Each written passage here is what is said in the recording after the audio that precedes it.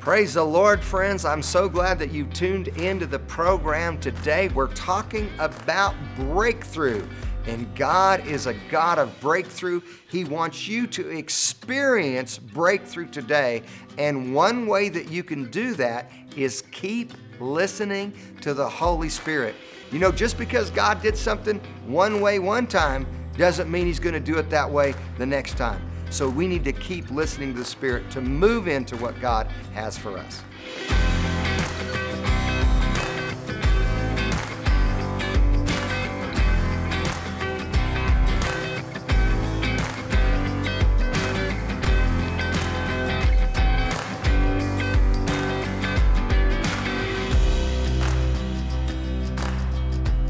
We'll begin reading in verse 33. It says, when they heard that, they were cut to the heart. This is, the church had been going forth, having great victory.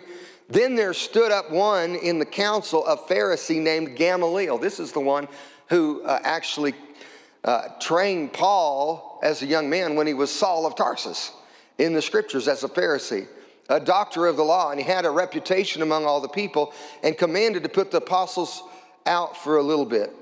And he said unto them, you men of Israel, take heed yourselves what you intend to do as touching these men.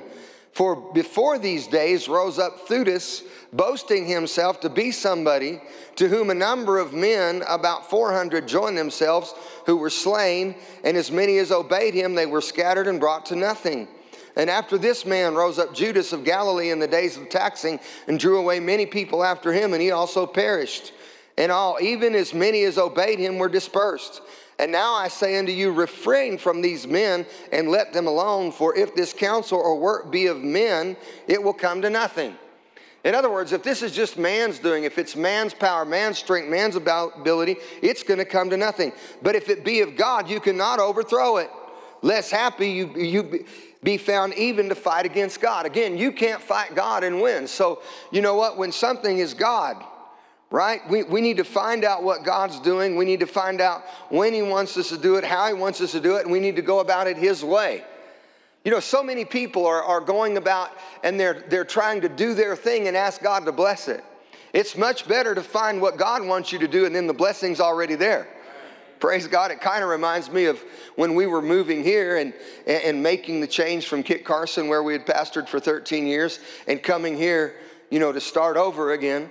And one of the people in my church, they now attend, Carla Gifford, she'll be here in second service. But Carla came to me and she said, do you know where God is? And I said, no. And she said, God is in Colorado Springs and He's waiting on you to get there. In other words, it was evident to Carla that God was calling us here, that God was doing this work, and you need to get there, and He'll be there when you get there. Praise God. Well, praise God. We need to find out what God's doing and then get involved in it. And the blessing is being where God wants us to be and doing what God wants us to do. And Gamaliel says, listen, if this work is of God, you're not going to be able to win. You can't fight against God and win. And to him they agreed, and when they called the apostles and beaten them, they commanded them that they should not speak in the name of Jesus, and let them go. And they departed from the presence of the council, rejoicing that they were counted worthy to suffer shame for His name. And daily in the temple and in every house they ceased not to teach and preach Jesus Christ. They just continued going for it, amen. They continued to do what God called them to do. So rather than do our thing and ask God to bless it, I think it works out better. Find out what God wants us to do, get involved where He wants, in doing what He wants us to do, and doing it the way He wants us to do it. Right? There was no question that God wanted David to rule. He had some enemies, right? The Philistines that were coming against him. They came against him not once, but they came against him twice. But you know, he didn't go about attacking them or going against them each time. He went different ways because he was listening for the instruction of God, which is one of my other points. Praise God. We need to keep listening to the Holy Spirit. We need to keep doing what God wants to do. Now, when he went out and won the battle the first time, he said, God has broken through my enemies. One translation said, God has burst through my enemies like a bursting flood. It's like if a dam has begun to break. And we brought up this scripture in Isaiah 59, verse 19, that says, when the enemy comes in like a flood, the Spirit of the Lord will raise up a standard against him. And I want to turn there to Isaiah 59. I want to begin reading actually in verse 16. And I want you to realize that the victory that we have ultimately is a result of redemption. It's a result of what Jesus has already done. Let's look at this in verse 16. He's talking about the sinfulness of man. In fact, some of Isaiah 59 is quoted in Romans chapter 3 when Paul is talking about the sinful condition, the sinful state of mankind. And it says this in verse 16, he saw there was no man and wondered that there was no intercessor. Therefore his arm brought salvation unto him. That's talking about Jesus. And he says, and his righteousness, it sustained him, for he put on righteousness as a breastplate and a helmet of salvation upon his head, and put on the garments of vengeance for clothing, and was clad with the zeal as a cloak. According to their deeds, accordingly he will repay. Fury to his adversaries, repayment to his enemies, to the islands he will repay repayment. So they will fear the name of the Lord from the west, and his glory from the rising of the sun. When the enemy shall come in like a flood, the Spirit of the Lord shall raise up a standard against him. In other words, the enemy had come in, the enemy had fought mankind, but God sent Jesus, praise God. And because of what Jesus did in his death, burial, and resurrection, the Holy Spirit has been poured out, and now we win in the victory of Jesus. See, the battle's already been won, praise God. And we are actually walking in the victory that Jesus already won for us. And so he goes on and says, the Redeemer will come to Zion, and to those who turn from transgressions in Jacob, saith the Lord. As for me, this is my covenant with them, says the Lord. My spirit that is upon you, and my words which I put in your mouth, will not depart out of your mouth, nor the mouth of your seed, nor the mouth of your seed's seed, saith the Lord, from this point and forever. So how do we walk in that victory that Jesus already won? We keep believing and we keep speaking the Word of God. Amen? So no matter what we're facing, no matter what difficulties we're facing, no matter what challenge or opposition is coming our way, we keep believing and we keep speaking the Word of God. Maybe we've been at a place, and you know what? We're just about to break through, in our area of healing, and the enemy has come against us to try to fight us and stop us. Or we're just about to break through in the area of provision, and the enemy tries to, put up one more battle and fight us one more time. We're just about to break through in an area of relationship, no matter what it is. But you know what? We keep believing and we keep speaking the Word of God. Hallelujah. It wasn't very long ago, a young man and a young lady came to me, and they were fighting a battle in a certain area, and they'd been down there, they'd had a battle, they'd lost it. Now they're coming, the enemy's coming at them again. They're starting to win this victory. And I said, do you know these scriptures? They said, yes.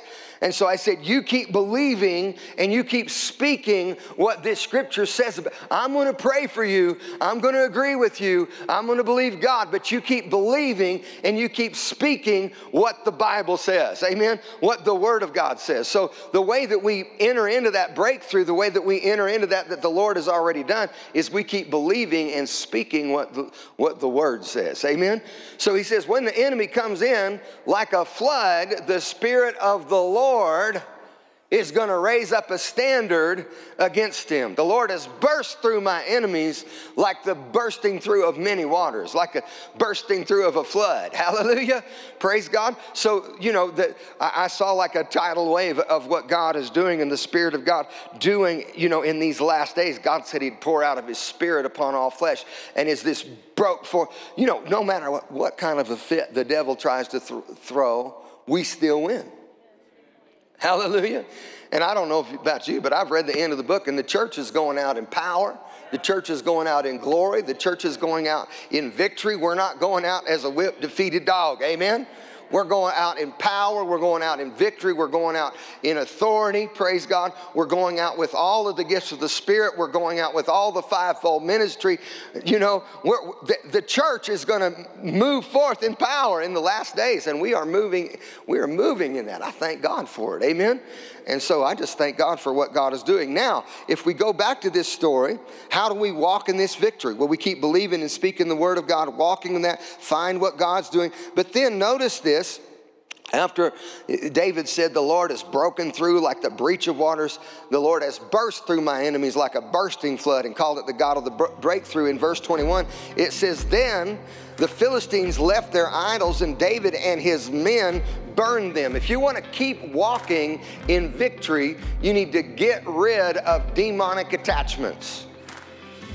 Thanks so much, friends, for taking the time to watch us today. And we've been sharing on God of the breakthrough. We're talking about how to overcome your enemies and get to the place that God is taking you. David said, God has burst through my enemies like a bursting flood. And I believe that we can have the same victory that David had when we learn to rely on the Holy Spirit, to keep listening to His voice, and to do exactly what He tells us to do. So we want you to get this series, God of the Breakthrough, where we're sharing practical information to help you move into the next level and accomplish what God has called you to accomplish. Praise God. God wants you to break through. God wants you to overcome. God wants you to move into the place that He has for you. So call us today or get on the internet and get this. Blessings. Praise God. The Bible says this. Let's turn to James chapter 4 and let's look at James chapter 4, verse 6 through verse 8. I love this in James chapter 4. He's talking about the humility of faith. But he says this in verse 6 through 8. He says, but God gives more grace. Wherefore, he says, God resists the proud and gives grace to the humble. Submit yourselves, therefore, to God. Resist the devil, and he will flee from you. Some people are resisting the devil and wondering why it's not working. Well, first, submit yourself to God. This goes really well with find what God wants you to do, get involved in it, and then the blessing's already there, right? Submit yourselves, therefore, to God. Resist the devil, and he will flee from you. Draw near to God, and he will draw near to you. Cleanse your hands, you sinners, and purify your hearts, you double-minded. So we need to keep following Christ. We need to commit ourselves totally and wholly to following Christ. Jesus said, if any man's going to follow me, in Matthew chapter 16, verse 24 and verse 25, let him deny himself, take up his cross, and follow me. For he who loves his life will lose it, but he who loses his sake for my sake and for the gospel's sake will find it. Amen? So we just need to surrender, completely surrender totally to the Lord Jesus Christ, totally commit our lives to Him, totally commit our way to Him. Another thing is we need to beware of covetousness. You know, the Bible actually says in Colossians chapter 3, verse 5, that covetousness is idolatry. And the Bible talks about this in 1 Timothy chapter 6, verse 10. We need to guard our attitude towards money, right? Money's not bad. Money's not evil. God wants to bless you. I believe God wants people, His body, His church to have lots of money. It's the blessing of the Lord that makes rich. God delights in the prosperity of His servant. Beloved, I wish above all things that you prosper and be in good health, right? But at the same point in time, money is not the reason that we make our final decision. We make our final decision based on what the Lord says, right? So as we think about this, you know, it says, he says, the love of money in 1 Timothy chapter 6, verse 10 is the root of all evil, and some who coveted after have pierced themselves through with many evils. So, like when I made the decision to move to Colorado Springs and come here, you know what? I had my house paid off. I had my church paid off. I had my little feedlot paid off in Kit Carson. In fact, I was thinking, I'm doing good.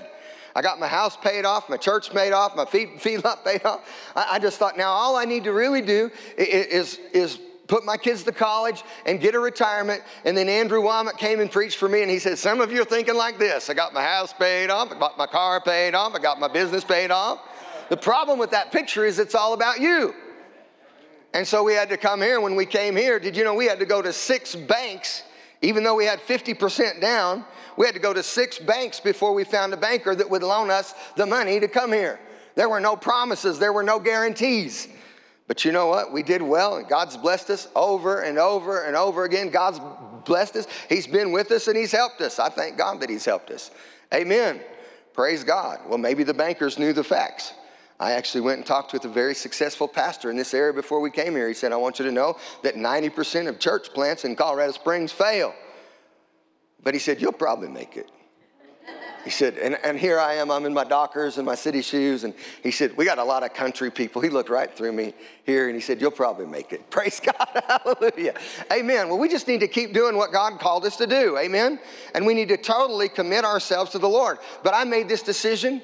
You know, I made this decision when I was 14 years old and when I was 17 years old, I lived on a ranch in southeastern Colorado. My dad had died, my grandparents came to me and my grandparents said, listen, if you'll run this ranch and do this, then we'll give it to you. I said, I can't do that because God's called me and I have to do what God. Now, if they said they give it to me without putting this requirement that I had to run it, but I said I have to do what God's called me to do. But they put that requirement. I said I can't take that. Praise God. And I've made that decision a number of times. I made that decision, you know, when we moved here and started the church. I said, no matter what it takes, you know what, I'm going to follow God. I don't care if I have to, you know, went to the dog store one day and they had a job at night, $9 an hour. I said, you know what, no matter what it takes, I'll do it. I'm going to take care of my family. My family's not going to suffer because I've obeyed God. Amen. You know, God's my first priority. My family's my first responsibility. So if I have to carry dog food at night, I'm willing to do that. But God met all my needs. God's provided for us wonderfully. He's blessed us over and over and over again. But we make that decision over and over again, right? It's not because of the finances ultimately. It's because I'm following Jesus and doing what he's called me to do and seeing how I can be a blessing to humanity. Praise God. And so we've got to get rid of any, you know, wrong motives, so on and so forth. So, you know, keep moving forward. Seek first the kingdom of God. Keep doing what God called you to do. Get rid of demonic attachments. And then this last thing, when the Philistines came again, it says in verse 23, David inquired of the Lord. This is the second time. He asked God again, keep listening to the Lord. And the Lord said in verse 23, you shall not go up, but fetch a compass and come in behind them. Go about it a different way. Come at a different direction. And he says, come over against them, against the mulberry trees, and let it be when you hear the sound of a going in the tops of the mulberry trees, you will bestir yourself, for then the Lord will go out before you. Here's something in following God. You know, sometimes it's better to be a little bit behind God than to be in front of God, because if you're behind God, you can actually see God out in front of you working. If you get out in front of God, you don't even know where God is. So God is good. Amen? So we keep listening. Now, a couple of things. The Bible says this in Colossians chapter 4, verse 2. It says, continue in prayer and watch in the same with thanksgiving. Keep praying, right? And watch. You can actually watch and have your prayer, see how your prayers are answered. We talked last week about George Mueller. George Mueller ran an orphanage in England years and years ago, took care of thousands of orphans, said he would never ask a man for anything. Sometimes they sat down with these kids. Sometimes they had hundreds of kids. There was no food. They sat down and prayed, and so there'd be a knock at the door, and somebody would show up. There'd be food for everyone. He recorded his prayers, though, in a journal, and he recorded over 55,000 answered prayers. And you'll be amazed sometimes if you'll write down your prayers and you watch. Continue in prayer and watch in the same with thanksgiving. The Bible says in 1 Thessalonians chapter 5, verse 16 through 18, rejoice evermore, pray without ceasing, continue to pray, right? Pray without ceasing. They asked Smith Wigglesworth, they said, how long do you pray? He was noted to be a man of prayer. He said, well, I generally don't pray over 5 minutes, but I generally don't go over 5 minutes without praying. Pray without ceasing, right? In everything give thanks, for this is the will of God in Christ Jesus concerning you. Keep listening to the Holy Spirit. Now, God spoke to David here, and notice this in verse 23. He said, don't go up, but he says, you wait till you hear the sound. You know, it's amazing if you'll listen in your prayer, if you'll not just speak, but if you'll listen, what you'll hear. And we need to hear the sound, right? Jesus said, my sheep know my voice, and another they will not follow. We need to keep listening till you hear the sound of a going forth, right? Like the wind. The Spirit is like the wind. Jesus said in John chapter 3 and verse 8, the Spirit is like the wind. You don't know where it came from. You don't know where it's going, but you can tell when it's here. Praise God. Listen for the wind of the Spirit. Listen for the voice of the Spirit. Listen for the voice of the Lord. Turn with me really quickly to Psalm 29. I want to read 3 verses in Psalm 29. It's talking, or for Psalm 29, about the voice of God, or the voice of the Lord. Psalm 29 verse 3 says this: the voice of the Lord is upon the waters. The God of glory thunders. The Lord is upon many waters. When John saw Jesus in Revelation chapter 1 verse 15, he said his voice was like the sound of many waters. In verse 7 it says, the voice of the Lord divides the flames of fire.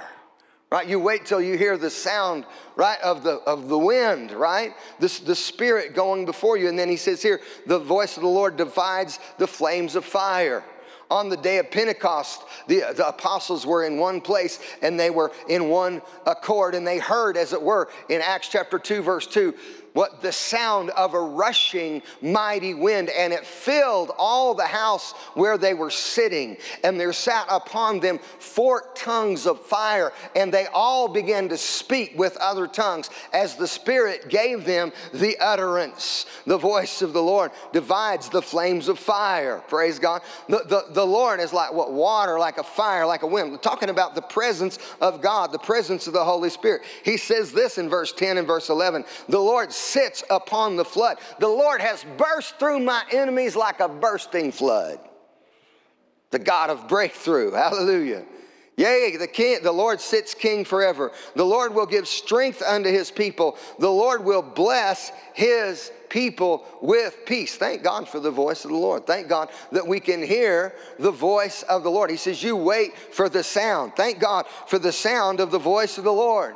Leviticus chapter 25 verse 9 talks about the year of Jubilee. And he says, on the year of Jubilee, on the Day of Atonement, you cause the trumpet to sound and proclaim liberty throughout all the land. There's a breaking forth. There's a freedom that's available. In Joshua chapter 6 verse 5, when Joshua was going in and they were taking over Jericho, he said, you go in and march around the city once every day, right?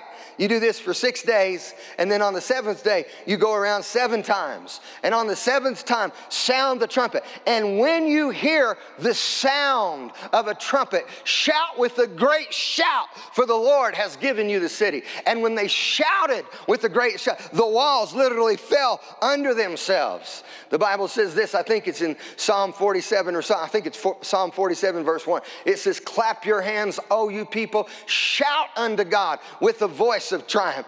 When they shouted, those walls fell down and they walked through and began to take the promised land. In 1 Kings chapter 18 verse 41, after Elijah prayed, right? First of all, he went and told Ahab, it's not going to rain until I say it's going to rain. You are a wicked king. And then he went and God said, now you go, praise God, and you go to the brook Cherith. And he went there to the brook Cherith, and the ravens brought him food, right? Bread and water for many days. After a period of time, right, the brook dried up. And the Lord said, listen, I want you now to go to Zarephath because I've commanded a widow woman to sustain you there. So he goes to Zarephath and he finds this widow woman. He said, what are you doing? She said, I've got just a little bit of meal in a barrel, and I've got just a little oil in a jar, and I'm going to go and get a stick and make a fire and make a cake for me and my son, and we're going to eat thereof and die. And Elijah said, feed me first, for the Lord says, the barrel of meal will not waste, and the jar of oil will not fail until God sends rain in Israel. And she went and she fed him first, praise God. And every day they went and opened that barrel, and there was meal there. And every day they went and opened that jar, and there was oil there, and they had enough food, praise God, till God sent rain in Israel. And then after a period of time, God told Elijah, now it's time. And he went and he prayed. And he prayed 7 times. And after the 7th time, he kept sending his servant. And his servant went the 7th time. He said, I see a little cloud in the sky like a man's hand. And he said, we've got to run. And he went and met Ahab, and he said, listen, you better get out of here because I hear the sound of an abundance of rain. There's a sound. He heard something he said, get ready, king. It's coming, king. Hallelujah. Get ready. Glory to God. 2 Chronicles chapter 5, verse 13, when they dedicated the temple and they brought the Ark of the Covenant into its rightful place. That ark represented God's presence among his people. They began to play the trumpets and they began to sing with one accord to the Lord. His mercy endures forever, and the glory of the Lord filled the house so much that the presence, amen, of the Lord filled the temple. Amen? Psalm 89, verse 15. Let's end with this one. There's lots of scriptures about hearing the voice, the sound. Psalm 89, verse 15 says this. Praise the Lord. I'll get there. It says, blessed is the people that know the joyful sound. They shall walk, O Lord, in the light of your countenance. Do you know the joyful sound? Do you know the sound of the voice of the Lord? It's been said about faith that faith sees the invisible. Faith hears the inaudible. You see, people of faith, they're listening to a different voice than the voice of the world. Sometimes you got to shut off the voice of the world. Recently, we just had to shut the news off. We just had to shut it all off. I said, listen, it's so upsetting to me. I can't continue to listen to all this because I can't get where I'm going. You know, I'm doing what I can do. I've sent a few $1,000s to missionaries that we support on a regular basis that are in Ukraine. Praise God. You know, but what's going on is upsetting me, and it's bothering me to the point that it's affecting me, you know, to where it's not being positive in my life. So I'm going to keep doing what I can, but I can only do what I can do. And I'm going to go to God and pray, but I'm going to shut off the sound of some of the world because I've got to hear the voice of God. I've got to hear what God is speaking. I've got to hear what God is saying. But faith sees the invisible, faith hears the inaudible, and faith does the impossible. So what voice are you listening to? David kept listening to the Lord, and he obeyed the voice of the Lord, and when he followed God's instructions, he got God's results. Amen? So God has good things for us, and we need to keep listening to his voice so we can move forward and accomplish what he wants us to accomplish. Amen? You can experience supernatural breakthrough in every area of your life. In this series, God of the Breakthrough, you'll learn how to conquer your giants like King David as you follow the Lord. Get ready to break through to victory. You can get it today for $12 Or USB, including audio and video, for $19. call 719-418-4000 or visit CharisChristianCenter.com. Did you know that you can stay connected with us? We have a brand new church app. You can get it for your phone. You can get our most recent videos, audios. Stay connected with the church. Stay connected with the different things that are happening in different departments. And you can get it, have it on your phone, have it there, and all of it's absolutely free of charge. We'd love to have you get our new church app. Blessings.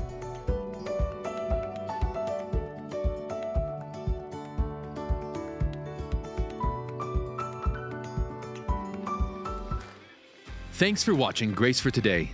This broadcast has been made possible by our faithful partners. If you would like to become a partner, need prayer, or have a question, please call us at 719-418-4000. Or to partner online, go to CharisChristianCenter.com/give. You can write us at P.O. Box 63733, Colorado Springs, Colorado 80962. See you next time on Grace for Today.